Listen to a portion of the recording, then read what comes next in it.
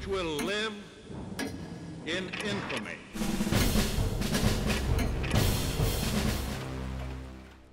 Hello and welcome to Looking Back with Dick Morris. I'm John Bachman.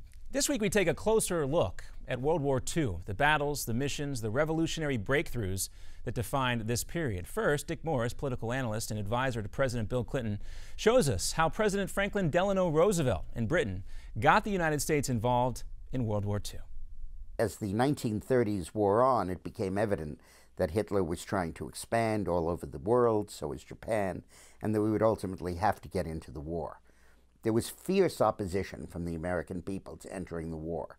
We call it isolationism, but what it really was a right-wing feeling of what has the rest of the world got to do with us, and a left-wing feeling that we had been duped into getting into World War I by the armaments industry.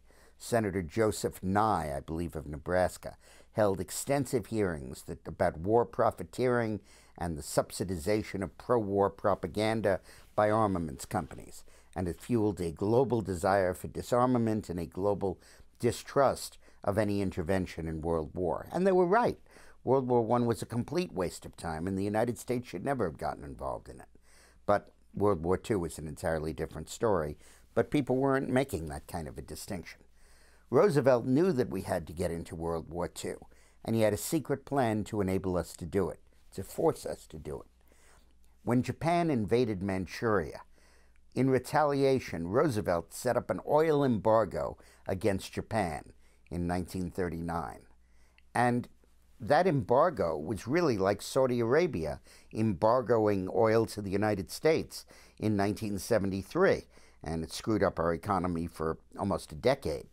And that's really what the United States did to Japan. Back then, we were the supplier of 50, 60, 70% of the world's oil and all of Japan's oil. And the Japanese Navy, which ran on oil, understood that it could not expand throughout Asia, as was its goal, as long as America was cutting off oil shipments. So they had to get oil from somewhere. The nearest oil they could get was in the Gulf with South China Sea, with Indonesia and the Philippines. And they had to get into past Java, Borneo, into that area to be able to get the gold. And to do that, they had to go through China. They had to take Britain on in conquering Hong Kong and Singapore, and they knew damn well that if they went to war with Britain, a war with the United States would inevitably follow. So they struck at Pearl Harbor. Roosevelt didn't know they were going to strike Pearl Harbor, but he knew darn well that the policy he was setting in place would force Japan to attack the United States. He thought it would be in the Philippines. In the meantime, the question of giving aid to Britain, especially after the fall of France, came to dominate the political debate in the United States. And Roosevelt carefully pushed intervention, one step at a time. He said we need to be prepared. We're not going into war, but we need to be prepared, and we need a draft. We know the draft passed by one vote in the House. That's how averse people were to everything.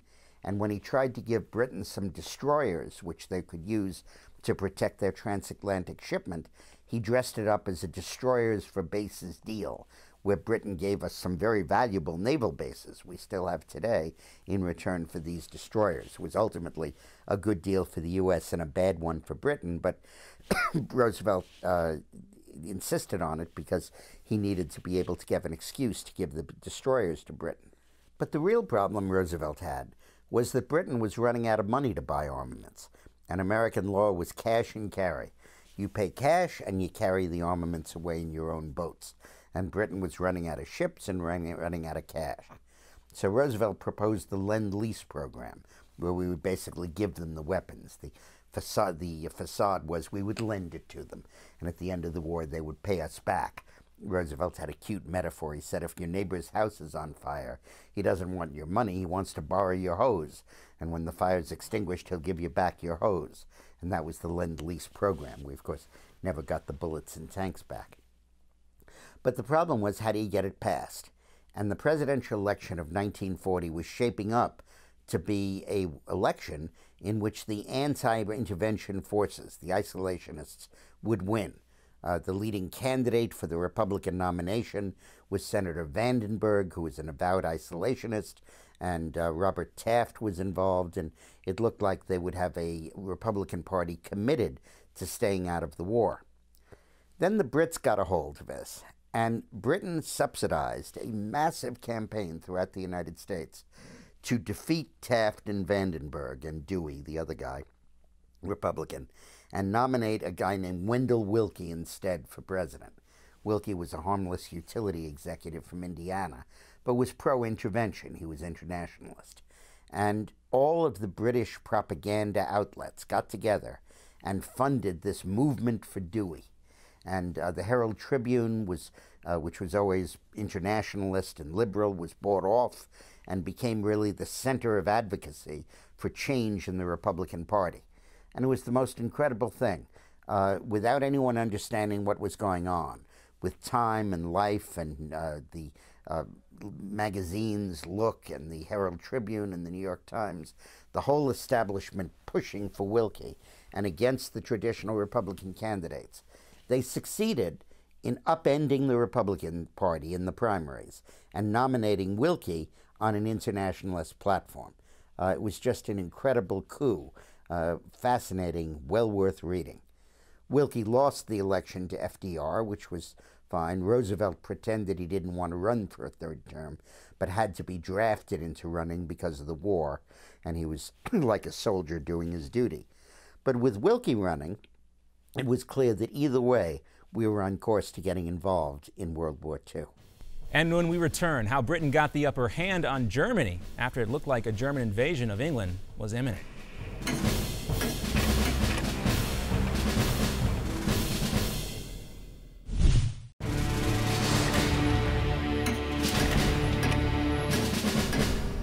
A date which will live in infamy.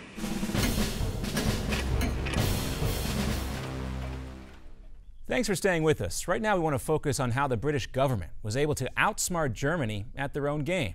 Here's Dick Morris with more on that chapter in this story. The British, from the very early days of the war, were able to break the German code.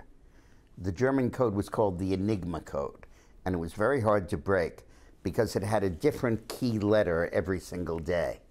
And people were able to decipher the code, but it would take 3 weeks of calculations to figure out what the code had been 3 weeks ago.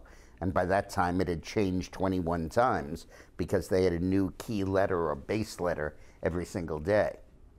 So the British needed to develop a way to make these computations very quickly. And they invented a computer. That's why the word computer exists. It was to compute the code so that you could figure out what was the key letter the Germans were using. And once the British broke the Enigma code, it gave them a weapon that was probably the most important element in our ability to defeat Germany, certainly aside from the U.S. industrial production. The early usage of this code was to stop German spies from entering Britain, and then once they were there, to operate them by British intelligence. The British would literally sit back there and wait until the German intelligence telegraphed their agents in Britain that we're sending another spy over. And the British would wait, and when the spy landed, they would pounce on him, arrest him, take him to prison where all the other German spies were, and then assign an intelligence agent to be that German spy.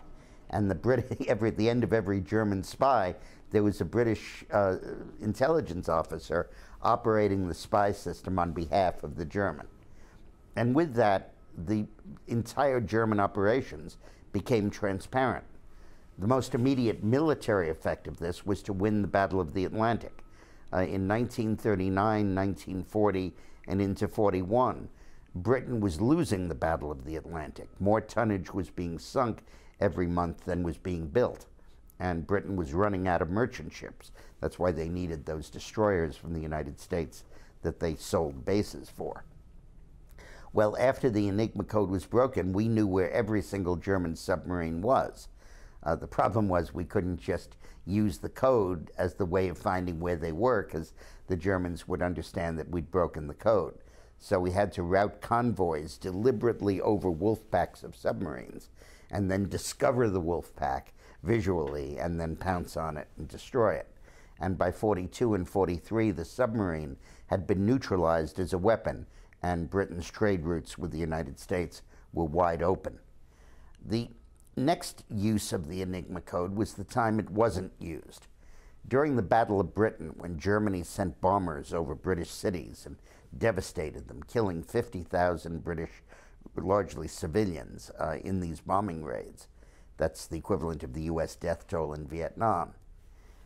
The British picked up information that the Germans were going to bomb the city of Coventry. And the German intelligence asked its agents in Britain to light the way to Coventry so that even with the blackouts, their bombers could find it and destroy it. So Churchill had a really tough decision to make. Would he warn the residents of Coventry, in which case Germany would know we knew about it, and evacuate the city? Would he lead them to a false place, at which point the Germans would read that the bombing, that there hadn't been a bombing in Coventry, there wouldn't be any headlines about that, and they would again understand that the system was broken? Or should he allow Coventry to be bombed? And he felt he had no choice, and he allowed it to be bombed, and thousands of people were killed, while the Prime Minister sat by in anguish because he couldn't compromise the fact that we knew the code. The breaking of this code was particularly crucial during the Battle of Normandy after D-Day. It was a crucial element in deceiving the Germans into believing the attacks were coming at Pas-de-Calais, and then into deceiving Hitler into believing that the attacks on Normandy were just a feint, so that he never released the armor that was under the control of von Rundstedt back near the French-German border, never released those panzer units. And for 3 weeks, the Allies did not face many significant panzer opposition on the Normandy beaches and in the areas adjacent to them. The system backfired, interestingly enough, when Hitler began to realize something was wrong, and in December of 1944, he launched the Battle of the Bulge, which took the Allies completely by surprise because the Germans cut off all radio traffic.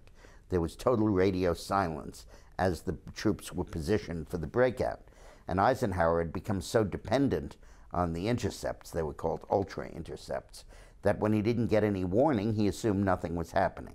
And then the Germans broke through and almost had a significant success. They ran out of fuel, and the stiff resistance around Bastogne and Patton's dash to relieve it frustrated them, but they almost pulled it off.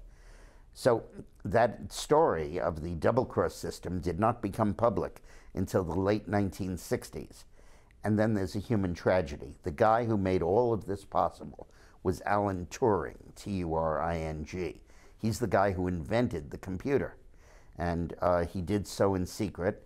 Nobody knew about him because they couldn't reveal his existence. And after the war, he got the ultimate decoration that the British can award for his work in doing that, but it was secret. And he happened to be gay. And in 1946, the British cops raided his apartment and found him having sex with another adult, a consenting male adult. They arrested him, and he committed suicide, and that brain was lost to civilization because of that law. Anyway, despite the tragedy, what a triumph the ultra-intercepts were. Indeed, many tough choices had to be made to secure the proper outcome of the war. Now, when we return, how geopolitics played a role in the decision to invade France.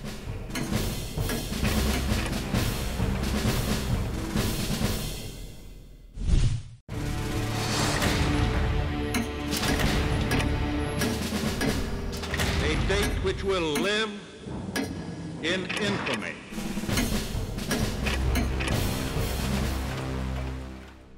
Welcome back. Of course, many of us are familiar with the results of the D-Day invasion, but did you know that President Roosevelt's initial decision to invade France was discouraged by Winston Churchill? Dick Morris has more on why Churchill wanted to wait.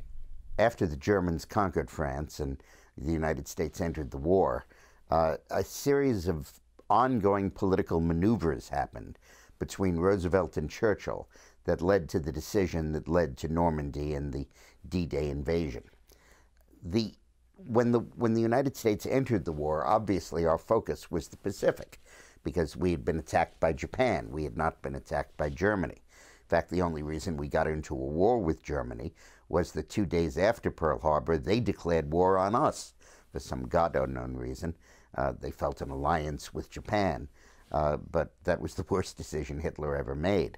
If he had not declared war on the United States, Roosevelt would have a tough time explaining to the American people why an attack on Pearl Harbor necessitated our fighting with Adolf Hitler.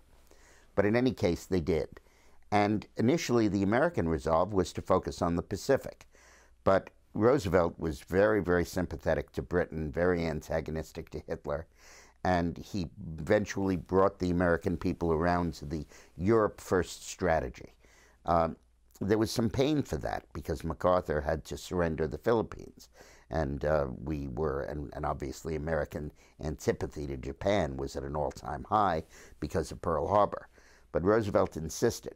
But then he went to Churchill and he said, hey, I've done a sales job on my people, and they've agreed that we should take care of the Atlantic theater first. But we got to do something. I can't just say, hey, in 3 years we're going to invade Europe and, take it easy in the meantime. It's hard to justify the taxes, the rearmament, and frankly, the inactivity.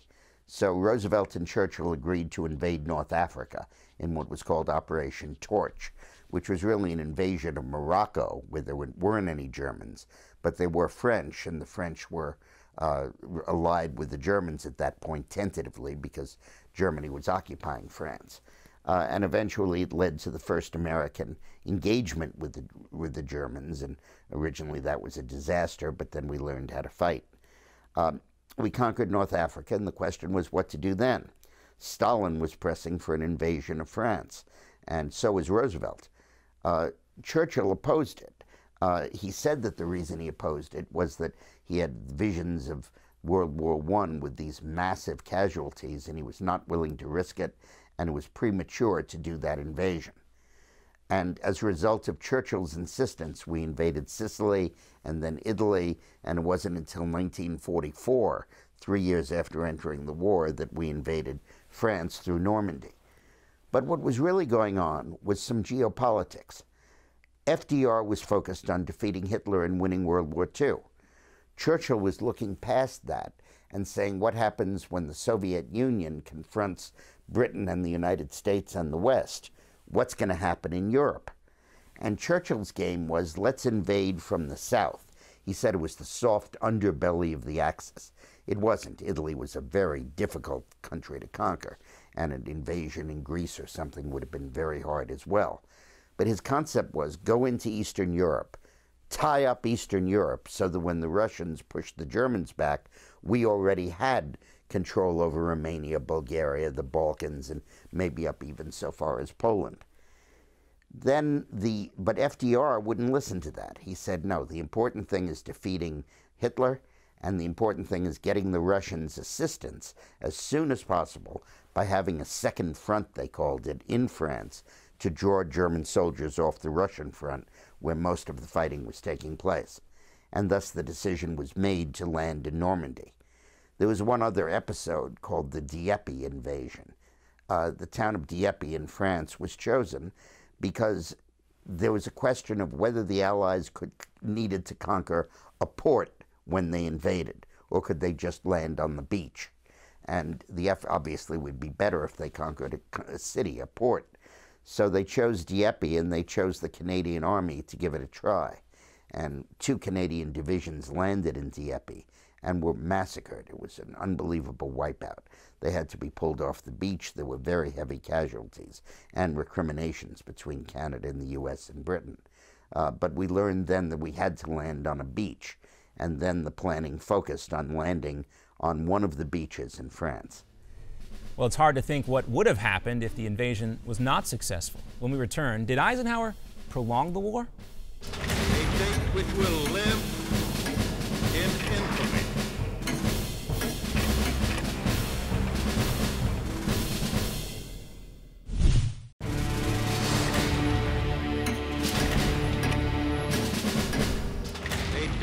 will live in infamy.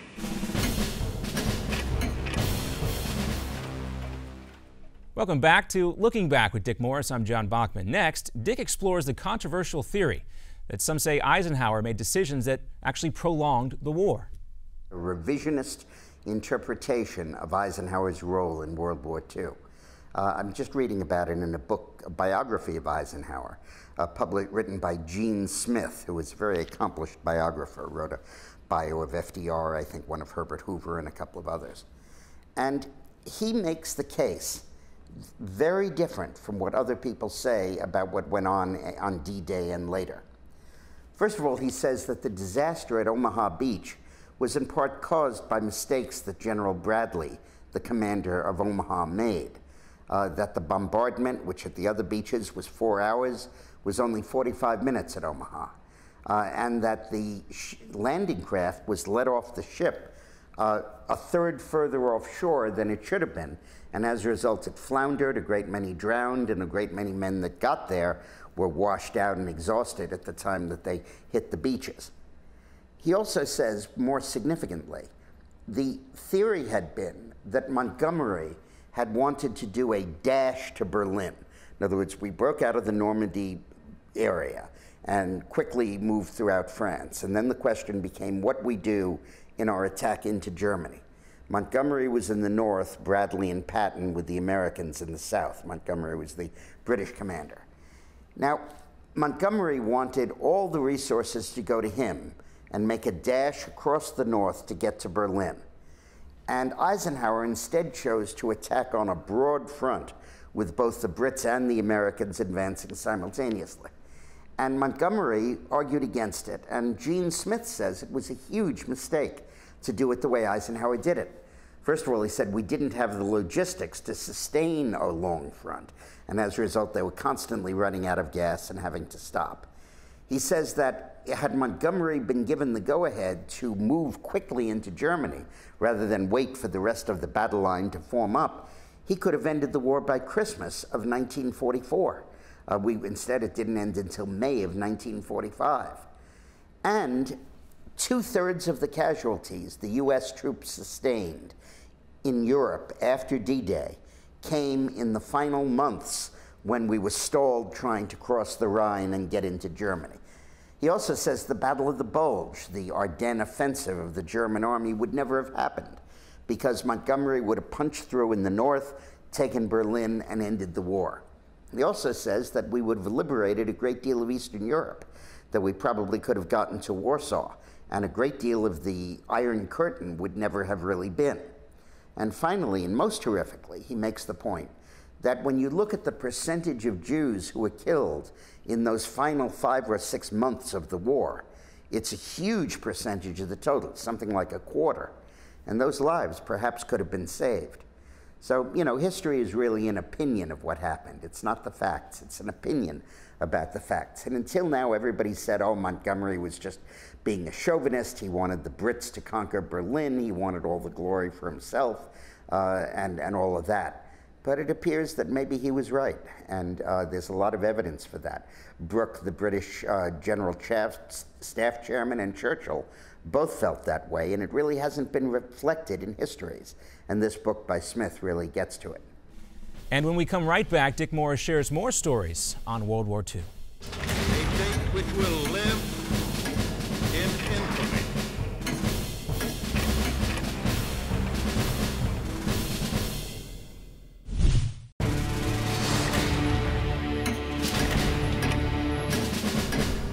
A date which will live in infamy.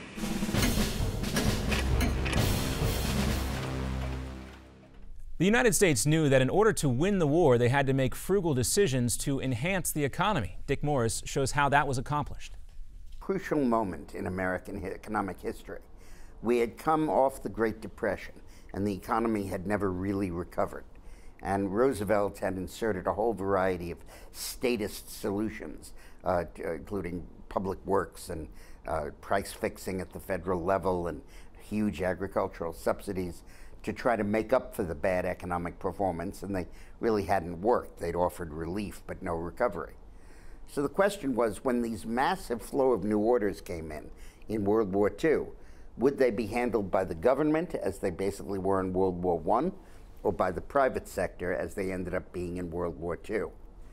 And FDR, to his credit, and over Eleanor's opposition, brought in Knudsen from General Motors, who had been the CEO, not from General Motors, from Ford, who had been the CEO installed by Henry Ford, and who had then gone over to General Motors.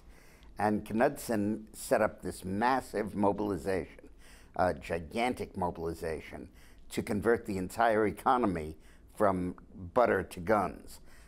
Consumer goods became virtually unavailable, and no automobiles or refrigerators or any of that stuff was made, and instead it all went into war production. And essentially, Knudsen told industries, do this on a cost-plus basis, make as much money as you want. I mean, he limited it somewhat, but there was a lot of profiteering that went on. Just produce the stuff, have it come off those assembly lines, and in time for our troops to use it. And the result was this incredible, gigantic expansion of our military capability. In the final year of the war, the last full year, 1945, Germany produced something like 12,000 airplanes, Britain 7,000 or 8,000, Russia 7,000 or 8,000, and the United States 125,000, just to give you a sense of the order of magnitude of what we're talking about. We would produce one Liberty ship a day and then several ships a day as we ramped up this capability. And this completely brought about the recovery of the American economy. And it set up the private sector in the U.S. as a vibrant, vigorous entity that took off roaring into the post-war era and set up the prosperity of the 40s and the 50s and into the 60s, set up the whole post-war dominance of the American economy. And it all originated in Franklin Roosevelt's decision to reverse the liberal dogma of a lifetime and turn the task of war production over to the private sector. Now, the other thing that's interesting about it is how we paid for the war. We paid for the war largely through taxes. The income taxes were raised to huge levels. Among the wealthy, they were essentially extortionate levels, just completely taking their entire income. And for most Americans, it was a very large tax increase. We funded about half the cost of the war with higher taxes. The other half was, in effect, taxes. It was really forced borrowing. We had the war bonds drive, and people could voluntarily choose to buy the bonds or not, but there was nothing else to spend the money on. All staples and foods and stuff were strictly rationed, and no large-scale consumer goods were available. So people bought bonds. Our savings rate rose from a norm of about 2.5% to over 17%, a level without any precedent before or since in our history. And as a result, we won the war. An interesting look at the steps taken during the wartime economy. When we return, how the British kept German spies out of England. A date which will live in infamy.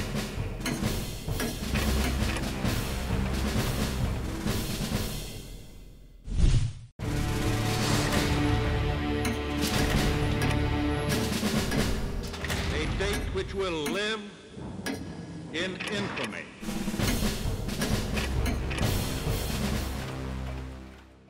Thank you for staying with us. Now, when the British broke the Enigma code, it hindered Germany's ability to infiltrate England.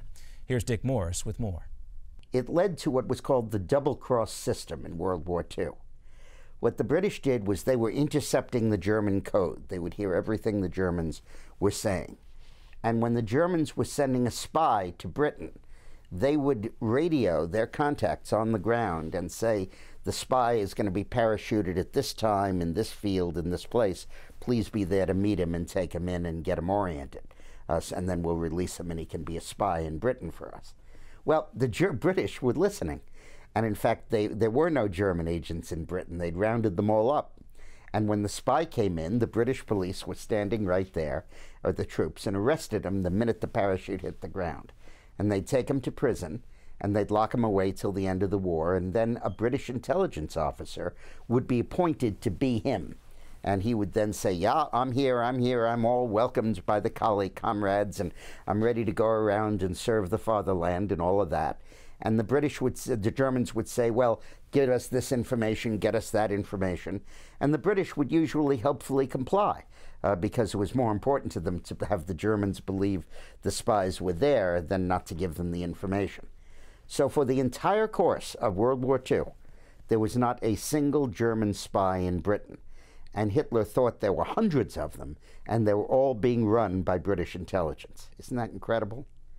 Now, once this led to a terribly, terribly difficult and tragic moment for Winston Churchill, one of the most tragic in his entire life. The Germans decided to bomb the city of Coventry, and they telegraphed their spies. They'll black out the city at night, because all the British cities were blacked out during the Blitz. We want you to light the way to it, and then light up enough lights in Coventry so we can find it and we can bomb it. So Churchill got this, and what's he supposed to do? He had three courses of action open to him. One is he could say, here it is, and let them bomb Coventry and protect that the code was secret. The other is he could evacuate Coventry, but he'd never keep it secret. They would find out, and they'd know they was messing with the code. Or he could track them to the wrong place and have them drop the bombs in an empty field, but then they wouldn't read in the newspaper about the horrific raid on Coventry, and they'd get the point also that the code was compromised. And Churchill said, I don't care what the price is, I have got to pay it, because I can't let the fact that we've compromised this code get out. It's the key to D-Day and to the landings in France. I can't let that happen. So he instructed the British intelligence to guide the German aircraft in and show them where Coventry was. And 10,000 people died in that air raid. And he had absolutely no choice. He had to do it. Absolutely tragic. Another fascinating look at the critical steps taken to defeat Germany. Now, when we come back, Dick Morris examines how the U.S. became a great industrial giant during the war. A date which will live in infamy.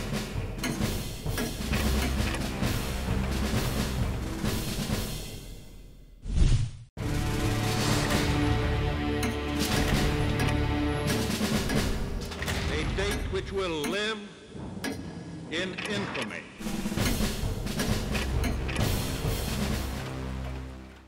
Welcome back. In our next segment, Dick Morris explains how entering the war made the U.S. an industrial behemoth. How did America gear up for World War II industrially? How did we manage to produce this machine, this industrial machine that won the war? That's what we'll talk about in today's history video. This is all based on a very interesting book that I just finished out this year called Freedom's Forge, F-O-R-G-E, by Arthur Herman. Just a terrific book. And it really explains how the United States acquired this industrial domination in World War II. Before the war, our industries were in terrible shape. Steel, for example, we'd produced 60 million tons of it in 1929, and in 1939, we produced only 30 million. Our armaments industry had completely tanked, a deliberate effort by the pacifists who controlled Congress and wanted to cripple the arms industry. And we really had very little industrial capacity of the sort that we had during the war. And what happened was that it built up over a 2 or 3 year period to this behemoth that dominated the world. To give you an idea, the United States in 1944 produced 100,000 airplanes. That was number 1 in the world. Number 2 in the world was Germany at 8,500. That gives you an idea of the unbelievable domination of the war by American materiel. We produced a car for every vehicle for every 2 American soldiers, whereas the Wehrmacht was using horse-drawn transport in 1943 and 44. How did this happen? Well, the left has rewritten history, Herman writes. The left has said that it was central planning, it was the result of the government ordering people to do different things, and really a testament to the effectiveness of a socialist system. And that turns out to be just totally wrong. It's completely rewriting history. John Kenneth Galbraith, who is one of the leading liberal historians and economists, who worked at the Office of Price Management and worked on the process, dismissed the dollar-a-year men, the industrialists, who came to Washington and volunteered their time to win the war, as worth $1 a year. It's a quote of his. Harold Ickes and Eleanor Roosevelt and Henry Wallace, the communist who was vice president, all of them got together and told Roosevelt, we have to win the war. And this is the ideal opportunity for us to show socialism in action. You should mobilize the war industries, appoint a czar who can, one of Obama's czars, and he can allocate material and equipment and transportation and rolling stock as he wishes, and really will be a miracle of production. And Roosevelt said, no, we're not going to do that. We're going to rely on private enterprise to do it.